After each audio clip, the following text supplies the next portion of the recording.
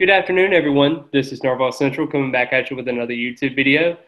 And it is Monday. I mean, we are barely a couple of days away from the spring game coming up. This is where all the 5-second clip viewings of practice videos and stuff like that are coming into fruition because you got to look at the nature of this team so far. I mean, we've really struggled the last couple of seasons, and we're trying to get back on the right track. Now, this is a pivotal year for Mike Norvell in his year 3. And I do think that there are some question marks regarding some of the positions, but I'll kind of break down that as we go through the video. First off, I just want to start off by saying thank you for all the love and the support on the YouTube videos so far. I've really gained a lot of traction so far with a lot of subscriber counts and view counts, and I just want to thank everyone because without you, none of this would be possible. But going into the quarterback position, you got 3 guys there that you're really comfortable in, and Tate Rodemaker, Jordan Travis, and also A.J. Duffy. A.J. Duffy being a true freshman, talented quarterback out of IMG. He's very talented in what he can do, but as a true freshman, as I talked about before in one of my other videos, it's very hard for him to be able to really grasp the offense early on in the season. And that's why I do think that Tate Rodemaker's got to take that step forward. But the problem is he was only 1 for 2 with 7 passing yards last season in the game against Florida when Jordan Travis went down. Now, the biggest question mark, everybody wants to clamor for a transfer quarterback.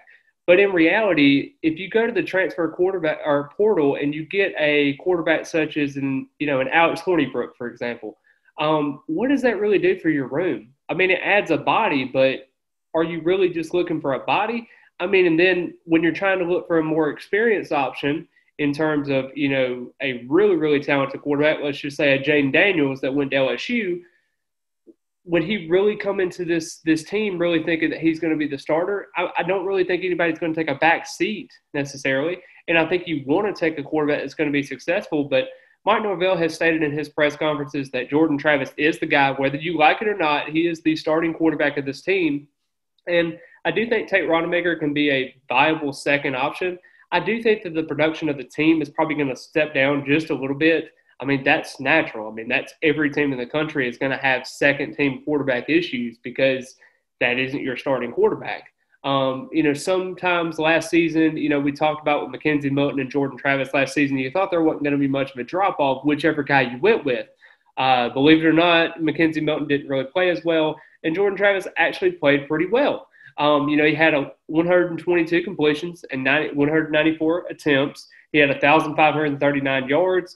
A 62.9% completion percentage, and then also 15 touchdowns for 6 interceptions. He also had a lot on the ground as well. You're looking at 134 carries for 530 yards, and, he was a viable rushing threat. I mean, it was something really, really important for him going forward. But overall, he's got to stay healthy throughout this process. He's got to be more ready to take those hits. He's got to slide more. We've talked about this in previous videos, and I don't want to get too much into the quarterback position because I think you know what we have so far. But with 3 scholarship quarterbacks, you have to be careful. I mean, there's a time where even Geno English could be able to be more of a viable guy as well. But, we'll definitely see how all that plays out. But I am a firm believer in Jordan Travis as long as he can stay healthy. But we'll go ahead and go to the running back position. And we actually had a loss in one of these guys, and it was Corey Wren. He was a very talented playmaker, very fast, can do a lot of things with his feet, but we weren't really able to see a lot out of him. I mean, we tried to see him a little bit in the return game, didn't pan out, didn't really get acclimated to the game, and eventually, due to playing time and just where he was on the roster and how this running back depth is kind of playing out, he really didn't see an opportunity for himself to shine. And now you're left with 5 scholarship running backs in DJ Williams, Trayshawn Ward, Lawrence Toafili, Trey Benson, and also Rodney Hill. And this kind of leaves a question mark because you're leaving out Jashawn Corbin that's going to the NFL. He had 143 attempts last season with 887 yards. So he was a pivotal factor. I mean, he averaged 6.2 yards a carry.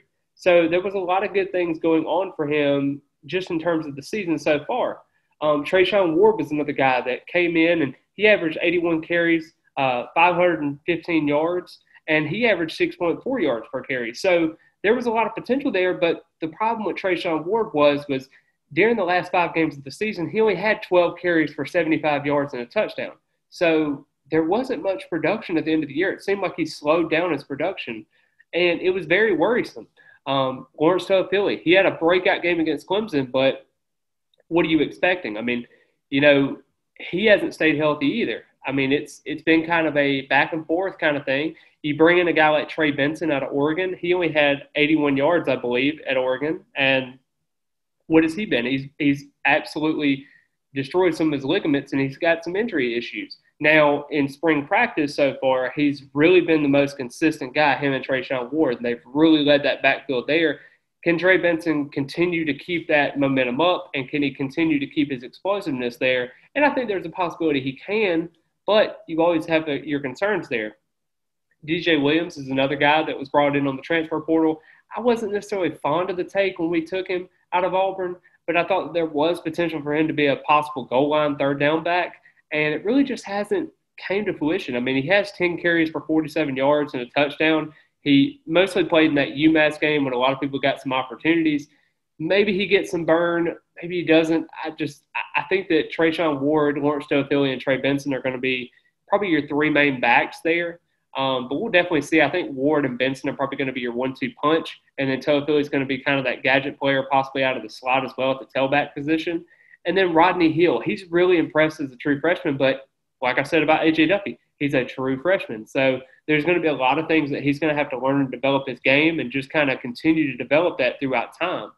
Going on to the wide receiver position, this has kind of been a question mark for last season. This was something that Florida State really, really needed to work on. And they were able to get 4 transfer wide receivers after not getting any in the last recruiting cycle. We talked about that last time with Ron Dugans in the last video. But, you know, you got guys like Winston Wright Jr. and Micah Pittman and Johnny Wilson and Deuce Spann. But the problem is now Winston Wright with that leg injury, you don't know the timetable, and you're really trying to bank on him rehabbing and getting back into the fall. And that would be huge if you're able to get him back by the LSU game, so that way you can kind of develop some kind of chemistry going there. Malik McClain's an interesting option because, you know, he played a lot last season as a true freshman. He was able to be effective. Joshua Burrell kind of got hurt earlier in the season and really wasn't able to get that opportunity to be successful. Johnny Wilson, they've talked about it and raved about it. His 6'7" frame is something that can be really exceptional to some of those defenders and was able to get wide open separation. Ja'Kai Douglas, I think, is going to be an X factor in this wide receiver room because whenever he got the opportunities, he was successful. I mean, he really was successful. But the problem was they never really played him. So when you're looking at his stats, I mean, he had 14 receptions, 255 yards, and he had an 18.2 average per catch. I mean, he was absolutely lightning in a bottle. And we talked about this last time in my Q&A with him, was that, you know, that Miami moment for him when he had that wheel route with Jordan Travis, that was exceptional in that last drive. I mean, that set up the Andrew Parkman 4th and 14 conversion. And when you really think about it, Florida State really hasn't had much quality receivers throughout these past few years, really since 2014, really, if you want to think about it. I mean, Tamori Terry was okay, but, I mean, there just hasn't really been a consistent receiver since Rashad Green, Kelvin Benjamin. You know, there's been some guys that have came through here, but they've never really been super consistent. And Ontario Wilson was okay. He had 23 receptions for 382 yards. But is that really somebody you want for your number one wide receiver to have 382 yards? I just don't think so. I mean, Keyshawn Helton had the same thing. He had 19 receptions for 285 yards. I mean, yeah, I mean, Jordan Young, okay, if you can get something out of him. Kentron Portier, they're trying to really do him really big there in the goal line, try to give him some more fade routes, being more consistent. Darian Williamson had some flashes last season, but he also is coming off that torn ACL. And then Deuce Spann, you know, you have the 6'4" frame, but, you know, what are you going to get out of it? And I think the most consistent with Winston Wright Jr. going down is probably going to be Micah Pittman for the most part. I think that him being at 6 foot, I think he can play on the outside in the slot. I think you can utilize him everywhere. So if Johnny Wilson doesn't go to a flex tight end position, I think it could be viable for both of them to be a really successful piece in this offense.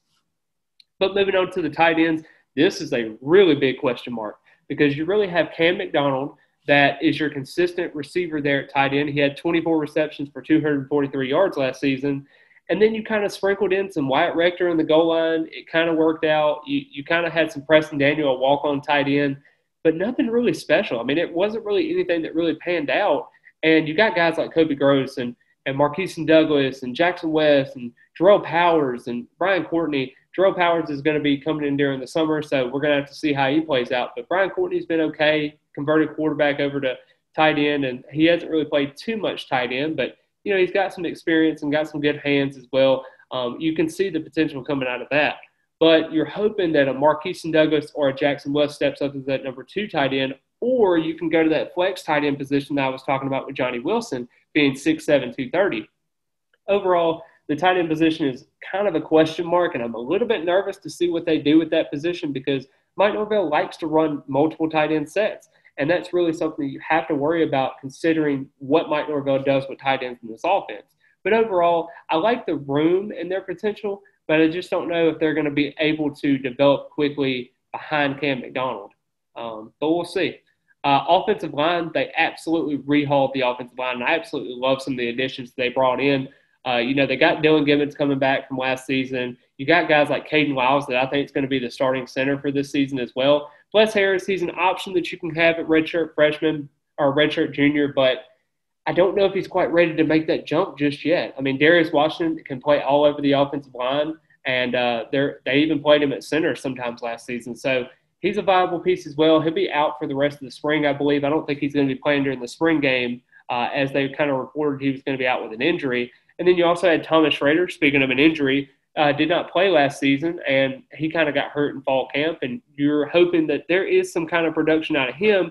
Maurice Smith needs to get up the little body weight a little bit more, but, you see the potential of what he can do. He just got out manhandled a little bit in the center position. I think he's at about 275 right now, so he's got to get up that weight if he wants to be more successful. Zane Herring is another guy. He's okay as a reserve guard, but they just really tried to get him up to speed, and I don't think it's really happening just yet.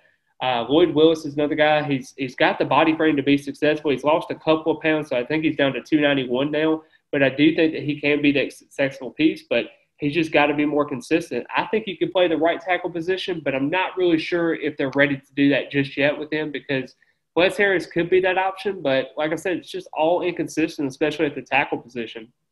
Robert Scott is a left tackle that's actually projected in the first round with the Cincinnati Bengals in one of the mock drafts. So that's really exciting to see there as a Florida State offensive lineman for the first time in what seems like forever since Cam Irving has been kind of getting the draft conversation. Rod Orr is another one, developmental prospect. I think he played basketball for most of his career. He's just trying to figure out everything. Bryson Estes could be another guy at guard or center that you can bring in. Julian Armella is going to be enrolling during the summer. St. Thomas Aquinas does not do early enrollees, so we'll have to see how he goes. Jalen Early is another late enrollee. He's going to be coming in with Terrell Powers, his teammate from Duncanville High School. Quayshawn Sapp, another guy that's going to be coming in the summer. So there's quite a few guys that are coming in during the summer. Dalton Richardson, he's actually an early enrollee. He's played decently well, but as a true freshman, as an offensive lineman, you need time to develop and kind of grow. Same thing with Kanaya Charleston as well. He's got to get that body weight down a little bit more, and I think the staff is really working on getting him in, but he is really, really impressive to look at, though. Good start for him. And then Tavius Woody, I really don't know if he's going to be able to come in. I hope so with the academic issues and some of the things to bring him in. We'll definitely hope and pray that happens. But just overall, I like the offensive line, but are you going to be able to get 8 guys? And that's the biggest storyline for me going forward in that group. But overall, the defensive end group, this is a bigger question mark too. I mean, this is a situation where you have Keir Thomas and also Jermaine Johnson departing to the NFL and going their separate ways from Florida State. They did a tremendous job at Florida State, having 18 sacks last season combined.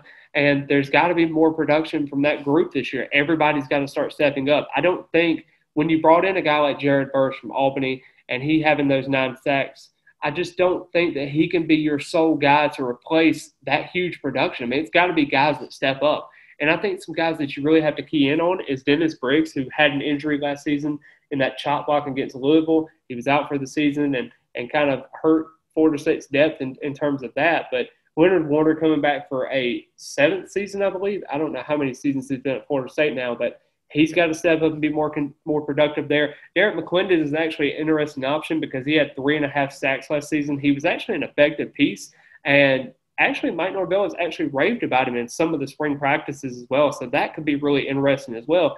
Quayshawn Fuller is another guy. I think he had about 1.5 sacks last season, so it's going to be really interesting to see what he does. And Fuller and McClendon having those reserve roles, both of them really haven't had many opportunities to be able to start because of the guys they've been behind.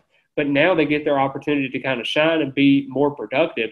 TJ Davis, I don't really know what to expect from him just yet, but we'll definitely see.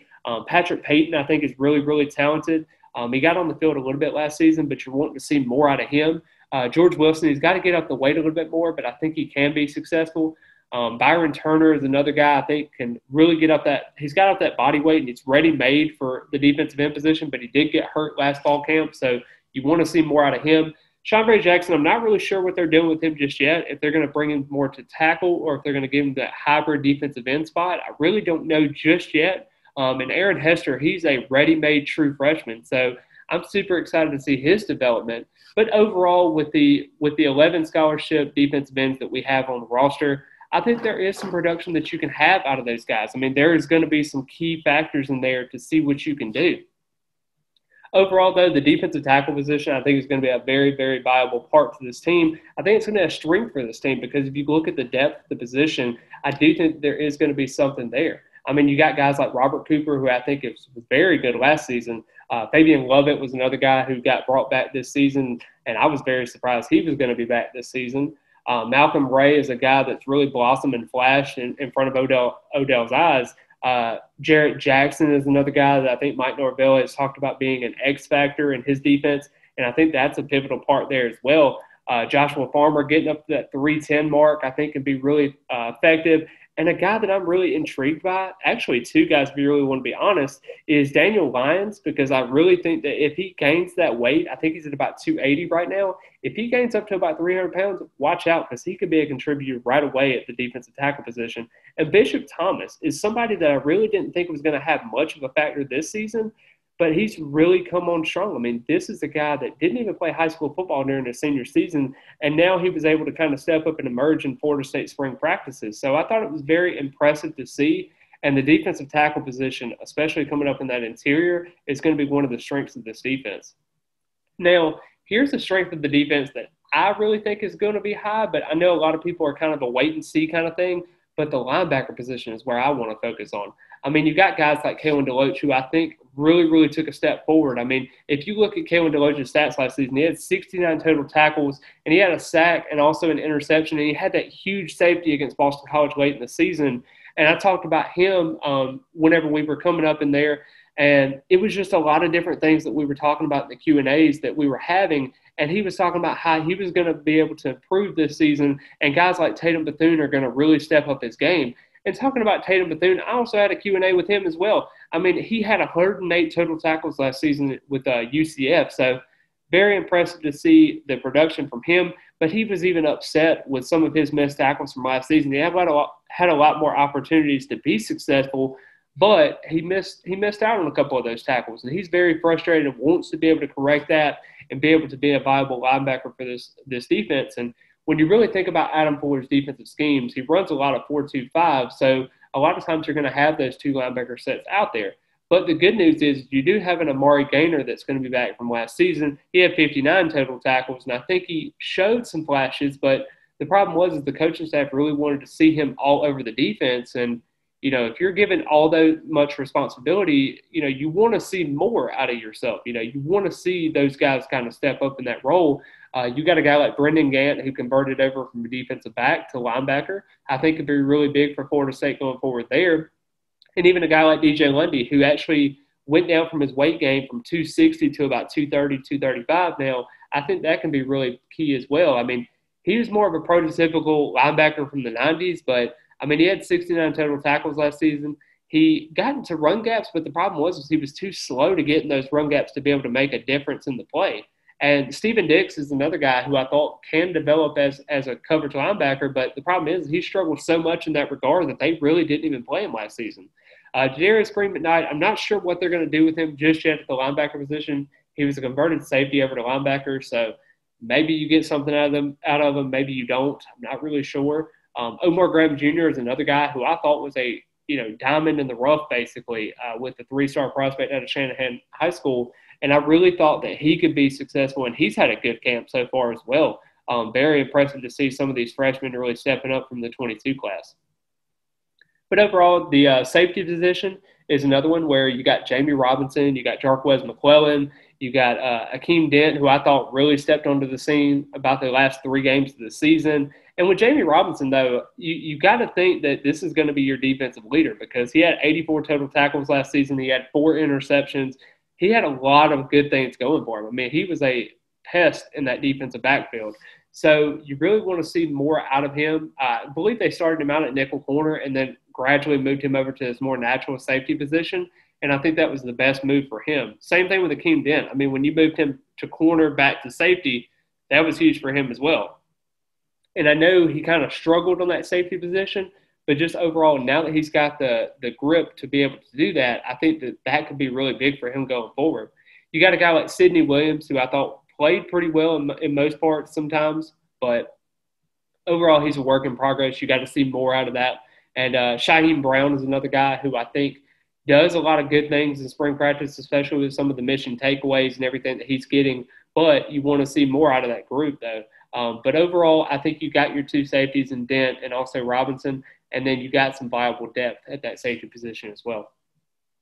Then turning over to the cornerback position, you have guys like Jarian Jones, you have Renato Green, who I think is really emerging this spring, especially after you got a situation with Jarvis Brownlee as well, leaving the team and entering the transfer portal. You got to have a guy step up in that boundary cornerback position, and I think he definitely could be that guy. Demore Tate's also another guy that's filled with a lot of potential, but you want to see more out of him, especially in more of a game-like environment. Kevin Noles out of the nickel cornerback position could be really special, and he kind of emerged onto the scene a little bit later in the season too after kind of adjusting to everything. He's a 5'11" corner, so maybe he might have something in there. Amarian Cooper has shown, that he has made major strides as that outside cornerback that you really need. I mean, it's that guy that is always going to be there, and he's not even really going to throw to your side because you're absolutely dominating that side of the field. Travis Shea was somebody who I was very high on last season. Did not really do as well. It was kind of a conversion over to a new position at cornerback, and I thought he was more suited at safety, but I thought he was one of the most athletic people on the team, and I thought he could be a viable weapon. We'll see how that goes. I don't believe he's going to be playing in the spring game. I believe he's got an injury of some sort, but we'll definitely see with that. Greedy Vance is a guy at the nickel cornerback position, and they're also actually testing him out at the outside cornerback position with Jarvis Brownlee being gone now. Maybe you see something out of that. He's done a lot of great things that turn a mission takeaway, and we're wanting to see what you got there. Hunter Washington is another guy. I really don't know what you got out of him, really. He's a scout team player of the year, but what is he going to do in basically his second year at this point? And you're hoping that is going to be the time where he is able to kind of break the rotation into that 2 deep. And then you also got the 2 freshmen, Azaria Thomas and Sam McCall. I mean, these guys have been impressive. I mean, they've gotten 3 interceptions apiece, and mission takeaway has been their kind of game throughout this whole process. So they've been very impressive to see. And really the most basic thing I really want to see from Azaria Thomas is, can he be able to take this kind of high from spring practice into being a viable starter at the cornerback position? And that's a lot to ask for a true freshman. Same thing with Sam McCall. I think he's very talented as well. I don't know if he's going to end up playing more safety or more corner. I know they have him right now at corner, both Thomas and McCall, but will they emerge more to the safety position, or will they kind of stay put at that cornerback position and kind of make a name for themselves? But overall, I just want to see how they kind of go over everything in terms of the cornerback position. And hopefully they find 5 cornerbacks they really like in the 2 deep situation, maybe even 6 if you can find them, because, like I said, they play a lot of cornerbacks, and they'll mostly play 3 cornerbacks at one time. And then the last thing is special teams. You want to see a lot of more consistency out of Ryan Fitzgerald. I believe he went 10 for 13 last year in field goals, so basically a 76% field goal percentage. And then you also had the extra points. He missed 4 extra points last season. He went 37 for 41. So you want to see the extra points go through, and you want to see those automatic points go through as well. And then lastly, Alex Mastromanno, he did a decent job last season, but the problem was he wasn't really punting for average. I believe he only punted for like 40.9 yards per punt. And I understand that he's more of an Aussie type punter, but you want to see more production, get a little bit more inside the 20s. I believe he only had a couple of inside the 20s as well. So you want to see more production out of that. And then on the return game, you want to see more out of that as well. I believe that Micah Pittman is probably going to be one of your guys there. Sam McCall, I think, can be a viable piece there. I'm not even really sure what you're going to do with that other spot, but I'm hoping that Winston Wright Jr. can come back because, like I said, he was dangerous in the special teams. I mean, he was dangerous everywhere. And I thought that he was your viable wide receiver one and your kickoff return specialist. But now with his injury, everything's kind of up in the air. So I want to see special teams be more productive and more ready to be able to be a viable piece for this team because Mike Norvell said it best. I mean, when he said it in his press conference, special teams is going to matter for this team. And I think that Florida State can be successful, but it all starts and ends with special teams, as we saw with last season with the Florida game. But overall, I just want to thank everyone for watching the video. I kind of went in depth with each position. Hope I didn't miss anything out, but if I did, please put it in the comments and let me know what I missed or what you think the storyline should be for the spring game. And also, if you want to, let me know if you're going to be coming to the spring game because that's going to be really important to see. I'm going to be in lot 4. So if anybody wants to come by and swing by and talk and everything and talk about our Noles, that'll be great with me. I should be there at about 1. So if anybody's interested in doing that, we can definitely meet up and do that as well. I hope each and every one of you have a great rest of the day. And as always, go Noles.